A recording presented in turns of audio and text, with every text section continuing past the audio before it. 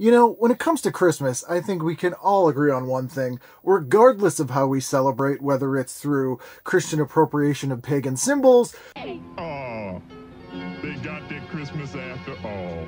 Coca-Cola fueled consumerism from the 20th century, Christmas special brought to you by the Coca-Cola Company and your local Coca-Cola bottler. or if you don't celebrate at all. Even you non-believers. What we can all agree on is that the thing we all associate most with the holidays, and Christmas specifically, is New Kids on the Block. Merry Christmas, everyone. It's us, the New Kids on the Block. How you doing? This is Joe. I'm Jordan. Word. Yes. And I'm Donnie. Word. And I'm Danny. Don't drink and drive. And I'm John. Don't drink and drive, you know. Thank God for what you have.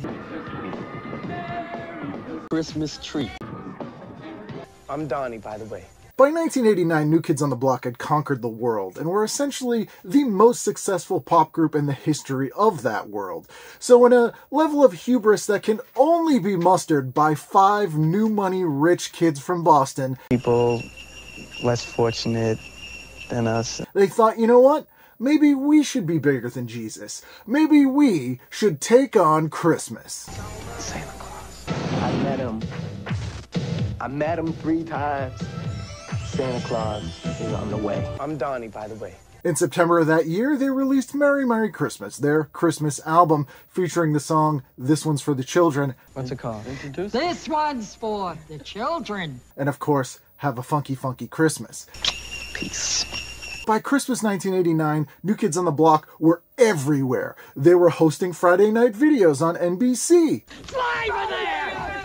Merry Christmas! Ho, ho, ho! Chumming around with Calvert DeForest, aka Larry Bud Melman. Word.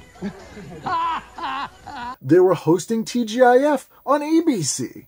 And TGIF. Get ready because coming up next, we've got our very own special. We've got the right stuff. Friday at 9, 8 Central. They had their own cartoon on ABC and had a Christmas episode of that.